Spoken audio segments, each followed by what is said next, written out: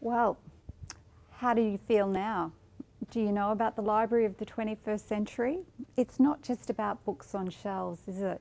It's about learning how to use those databases that we've introduced you to, and being an effective researcher contains those 4 key skills that we talked about in Module 5.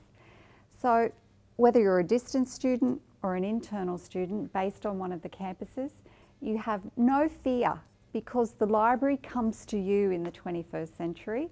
So well done everyone for getting through Module 5 and for viewing the videos, learning about the library search facility and all of the other features that the library at CQ University has to offer you. So farewell, and don't forget that when you're no longer a STEP student, you can actually, as an undergraduate student, still have access to all of these terrific resources, including the Information Literacy Guide. They're available on the library Moodle homepage, so check that out as well. And also, these videos are also available on that page. Okay, bye for now.